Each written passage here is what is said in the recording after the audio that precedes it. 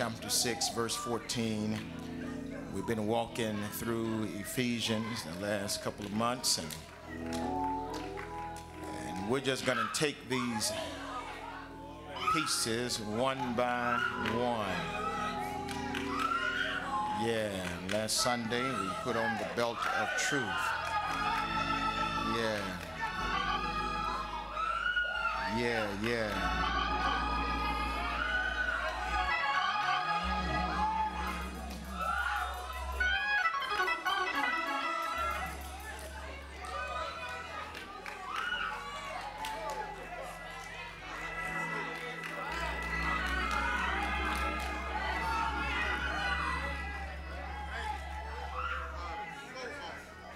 These words are recorded therein.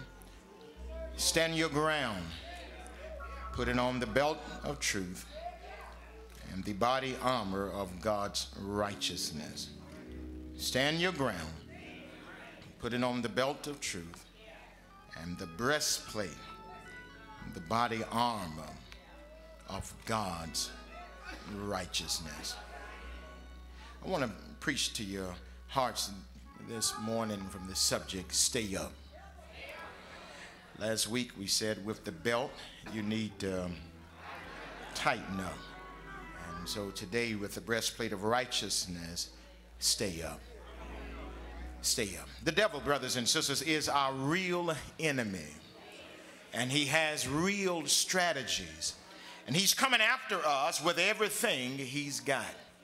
He's a persistent pest, a tenacious tempter who will wait patiently until you least expect it and then pounce on you with blows and arrows. The blows of sin, the arrows of accusation, and the devil is always ready to try to get at us either far or near and up close. Don't you know this is how he came to Jesus in Luke chapter 4? Remember when Jesus was there in the wilderness experience, the Bible says that he was tempted of the devil. And the devil came to him physically because Jesus was hungry, had been fasting. And the devil said, if you're really the Son of God, why don't you turn these stones into bread? He came to Jesus emotionally and mentally because Jesus was out there all by himself. And yet the devil said, I'll give you even all of these kingdoms if you would just bow down and worship me.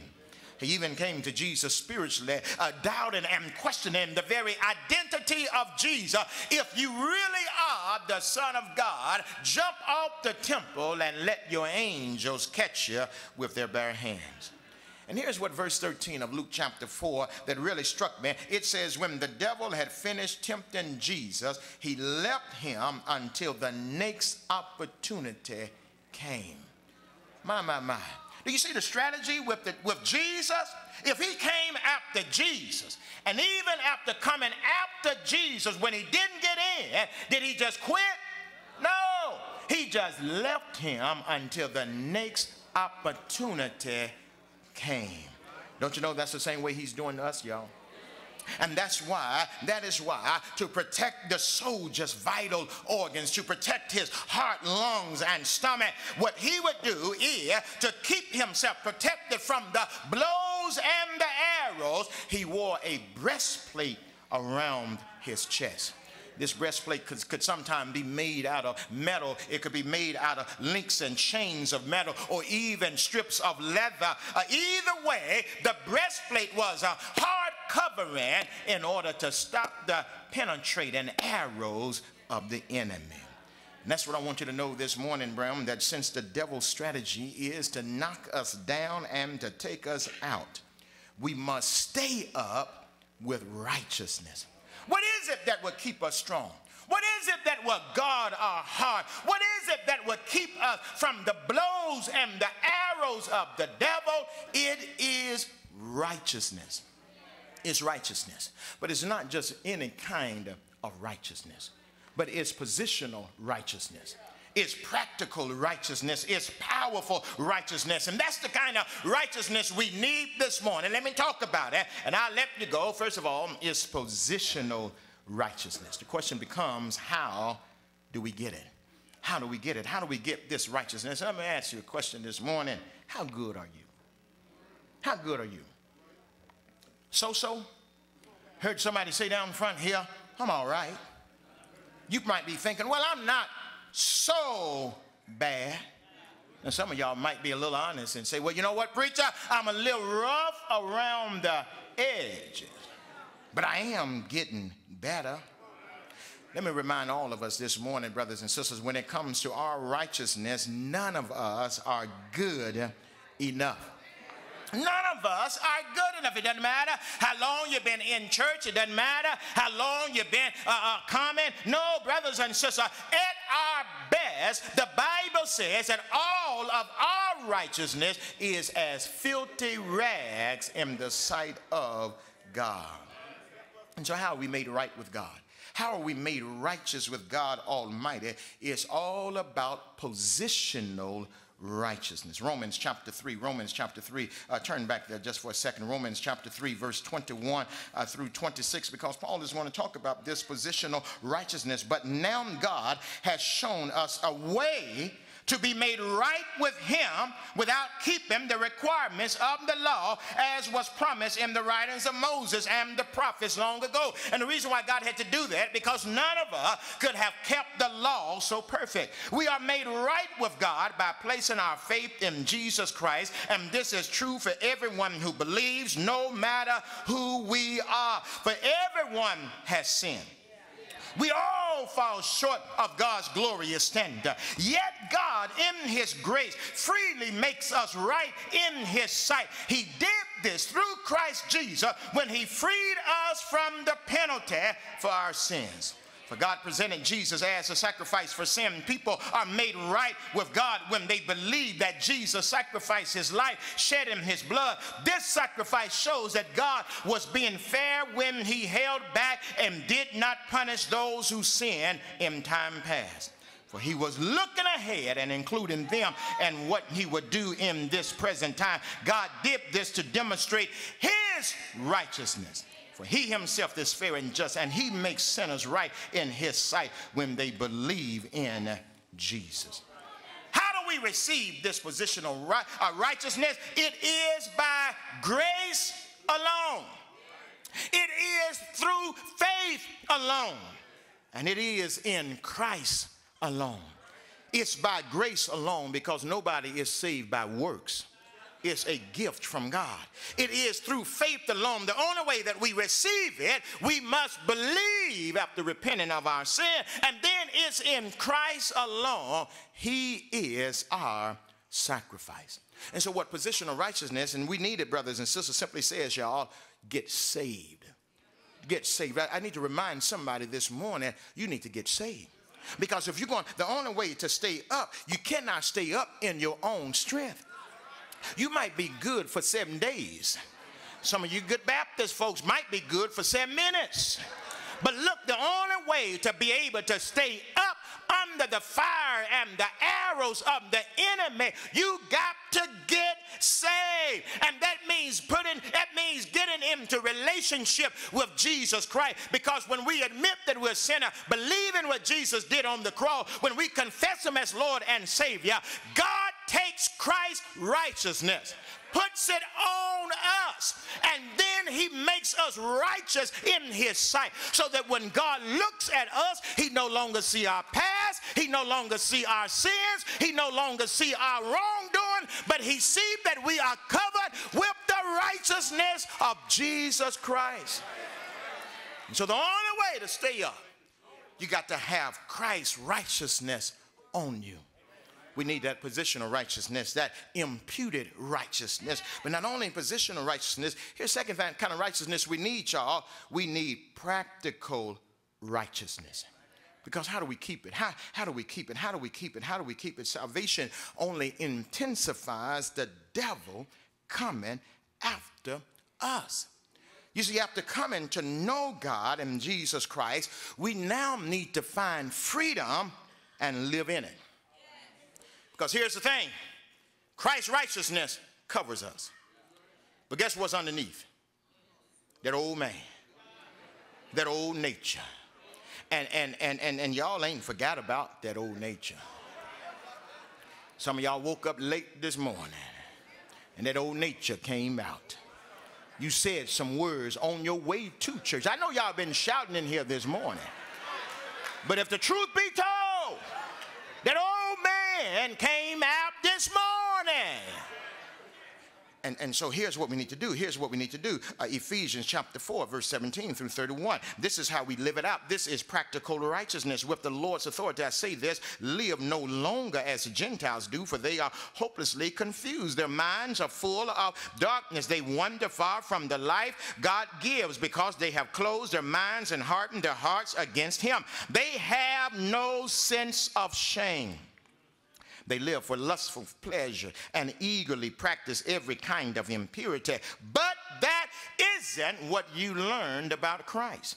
Since you have heard about Jesus and have learned the truth that comes from him, here it is: throw off your old sinful nature and your former way of life, which is corrupted by lust and deception. Instead, let the Spirit renew your thoughts and attitude. Put on your new nature, created to be like God, truly righteous and holy. Well, I'm glad he put these in here. Verse 25, so stop telling lies. Let us tell our neighbors the truth, for we are all parts of the same body. And don't sin by letting anger control you. But don't let the sun go down while you're still angry, for anger gives a foothold to the devil. If you're a thief, quit stealing. Instead, use your hand for good, hard work, and then give generously to others in need. Don't use foul or abusive language. Let everything you say be good and helpful, so that your words will be an encouragement to those who hear them. And do not bring sorrow to God's Holy Spirit by the way you live. Remember, he has identified you as his own, guaranteed that you will be saved on the day of redemption. And since he knew our Pastor Baptist folks, get rid of all bitterness, rage, anger, harsh words, and slander, as well as all types of evil behavior. Let me throw in verse 32. Instead, be kind to each other, tender-hearted, forgiving one another, just as God through Christ has forgiven you. If we're going to have this practical righteousness, brothers and sisters, how do we do it? Die daily to the old man. Die daily to the old man.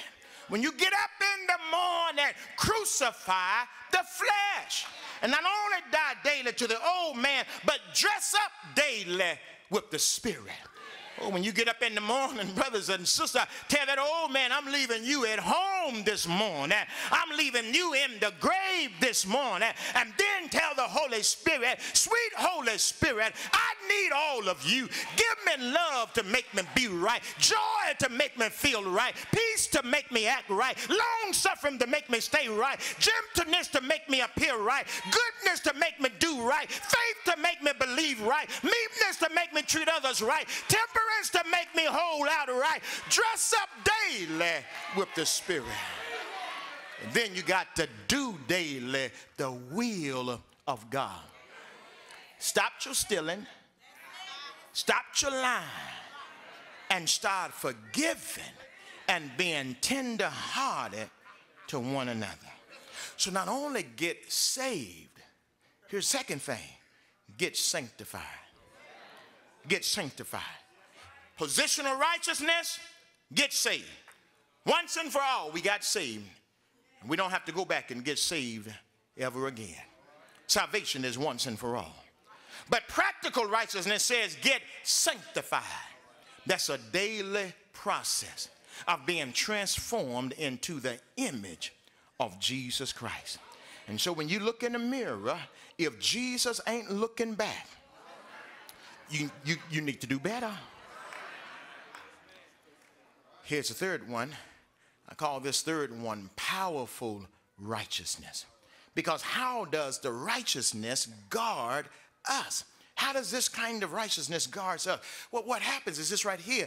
The righteousness of Jesus Christ, when it is upon us and lived out through us, first of all, it keeps us from being a stumbling block to others. And then it will keep us from stumbling into sin ourselves. That's the power of this righteousness. That when we are living right, talking right, dressing right, acting right, when we are walking in righteousness, it will stop us from being a stumbling block to others. 2 Corinthians chapter 6, verse 3. We live in such a way that no one will stumble because of us, and no one will find fault with our ministry. Bible says we are to live above reproach, that folks will be ashamed not having any bad thing to say about us. In everything that we do, we show that we are true ministers of God. We patiently endure troubles and hardship and calamities of every kind. We have been beaten, been put in prison, face angry mobs, worked to exhaustion, endured sleepless nights, and gone without food. We prove ourselves by our purity, our understanding, our patience, our kindness, by the Holy Spirit within us. And by our sincere love, we faithfully preach the truth. God's power working in us. We use, and there it is, the weapons of righteousness. In the right hand for attack, and the left hand for defense. We serve God whether people honor us or despise us, whether they slander us or praise us. We are honest, but they call us imposters. We are ignored, even though we are well known. We live close to death, but we are still alive. We have been beaten, but we have not been killed. Our hearts ache, but we always have joy. We are poor, but we give spiritual riches to others. We own nothing, and yet we have everything. You see, righteousness becomes our powerful weapons to keep us from stumbling and to keep us from being a stumbling block to others. So not only get saved, not only get sanctified, but get stabilized. Get stabilized, brothers and sisters, because the devil will come when you least expect it. Let me give you one example, just one example. I was riding in the car this week, and Valerie and I picked up some breakfast, and boy, we in the car picking up breakfast. I stopped by Starbucks to get our favorite drink there, and wouldn't you know it, at the window, I was doing too much. On the phone talking, eating breakfast, and then ordering my Starbucks, and all of it wasted in my lap.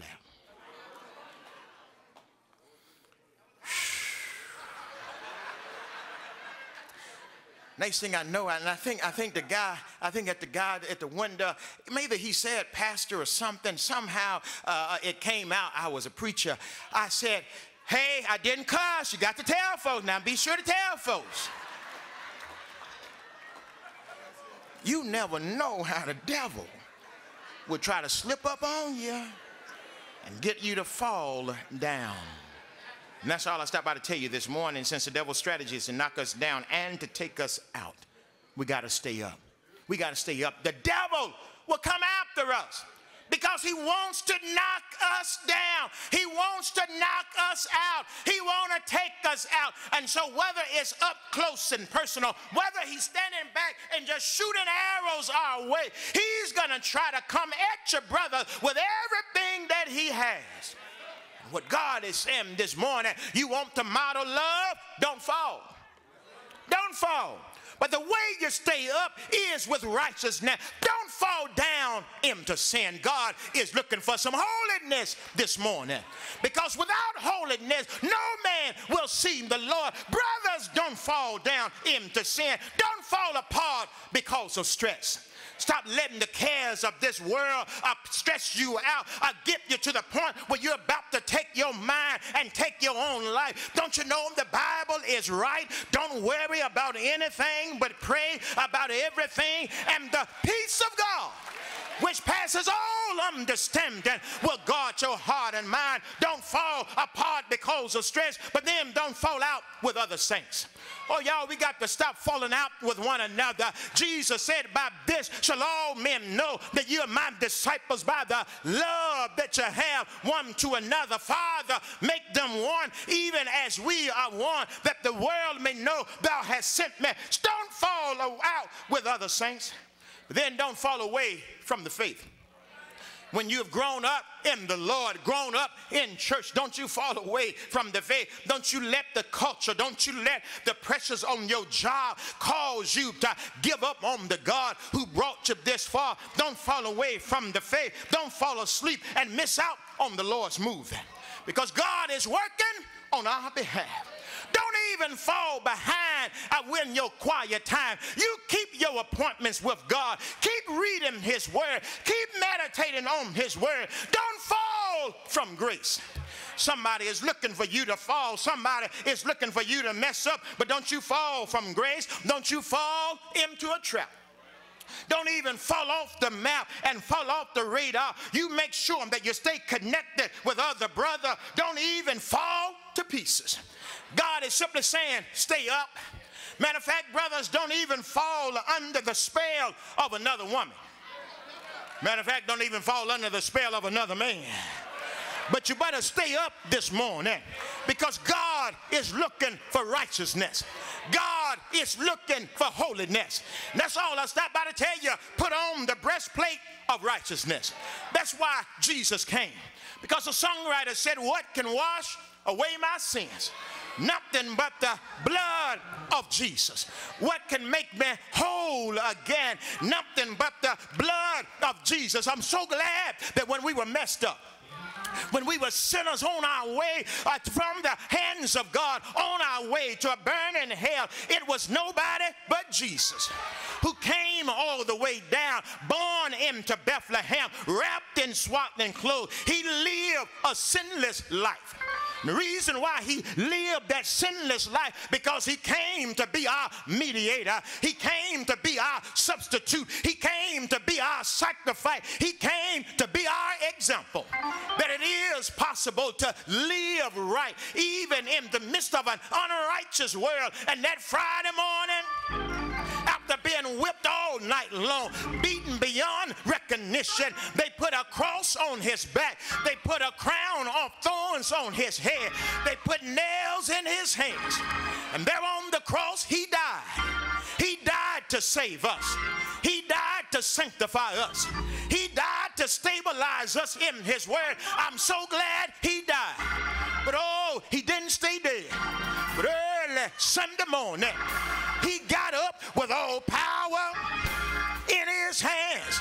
That's all I stopped by to tell you. He said, whosoever will, come on to me, all ye that are heavy laden, and I will give you rest. Take my yoke upon you and learn of me, for my yoke is easy and my burden is light. He's looking for some men. He's looking for some women who will live righteously. He's looking for somebody who will live holy. Let me tell you something, y'all. Holiness and righteousness is not about how long your skirt length is. It's not about how much makeup you have. Matter of fact, it's not even about how much you shout on a Sunday morning. But it is about, are you going to talk right when you leave this place? Are you going to dress in modesty to be a representative of God Almighty? Are you going to live right when you get back behind closed doors? Somebody this morning needs to tell the Lord, clean me up, clean me up, save me, Jesus, sanctify me, Jesus. I want to be holy. I want to be righteous. And that's all I stopped by to tell you. Stay up. Stay up. He brought us too far for us to fall down now. Stay up. The enemy is looking for opportunities to come back against us. But you stay up. You stand tall.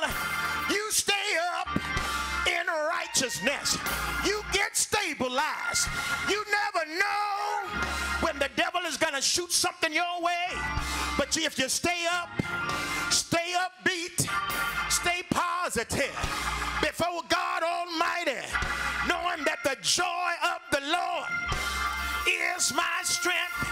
You stay upbeat, but then you need to stay upright.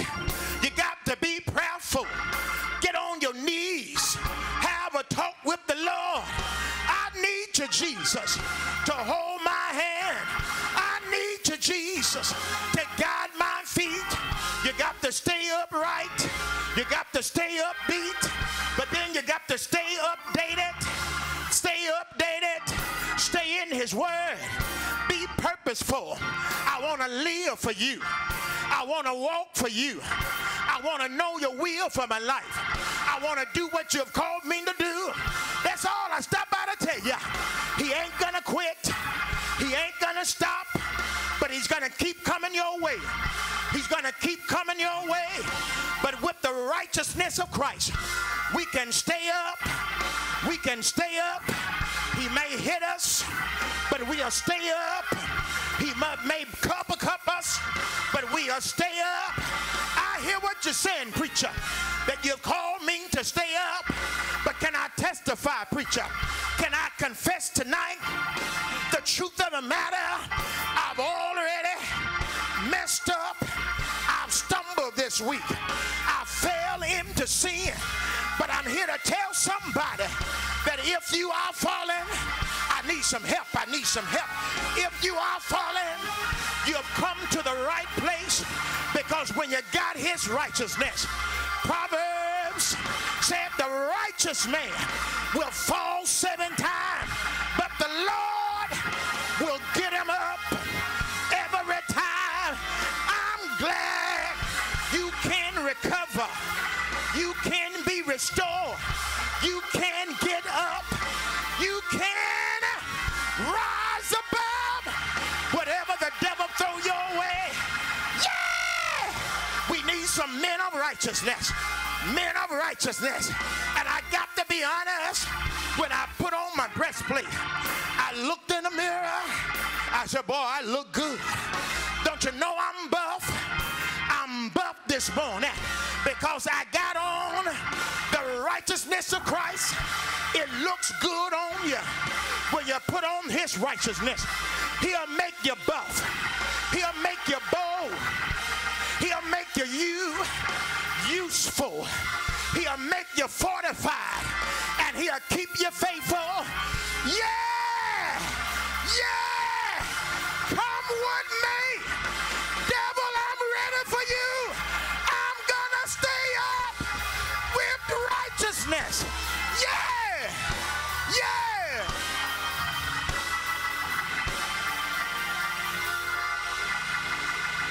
His righteousness on me, lived out through me. It becomes a powerhouse where it's a weapon to fight against the enemy. If he can accuse you, if he can scandalize your name, if he can slander us, he'll do it at every cost. And that's why we need his righteousness. I need some brothers. I need some brothers of righteousness. I need some brothers of righteousness. If you committing today to be a man of righteousness, stand where you are. Stand where you are. If you're committing today to be a man of righteousness, a man who will live right, treat your wife right, raise your children right, who will walk right. And the only way we can do it is with the righteousness of Jesus Christ. Father God, you know that every last one of these men that's standing right now, God, we got a target on us. We're in Satan's bullseye. We can't do it in our own strength. We can't do it in our own righteousness. But today, we're relying on your righteousness. Use us to be bold witnesses. Fortify us against the attacks, the accusations, the temptations of the devil. And then, God, make us faithful. Faithful to your church. Faithful to our families. Faithful to our community. Lord, we want to be some buff men standing with your righteousness. We love you and we thank you in Jesus' name. And Lord, if somebody has fallen, oh, we want to be men of accountability who in a spirit of love, in a spirit of meekness, considering ourselves, we want to reach down and help that brother up. For somebody helped us up. And we thank you right now that you are the God of not just a second chance, but of another chance. We claim it by faith in Jesus' name. Amen. The invitation is extended. Some